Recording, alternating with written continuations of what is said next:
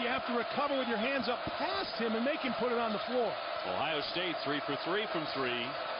Way outside. That won't this year. He's been down that road before, as Andy inferred, because they played in the Final Four at the national championship when he first arrived here with a great class with Oden and Conley, and Ohio State cooking. They've also gone about 28 minutes since they last turned it over, going back to the weekend. Now mad scramble, a tie up the day, and the 5 that he missed were good looks. Hey, on the topic of threes, but that's tapped in off the deep. And Purdue to inbound. And stolen away by Lighty. And they have a 3-on-2. Points in his career. Feels like everybody wearing the Ohio State uniform has, even Sullinger. It does feel like he's or short.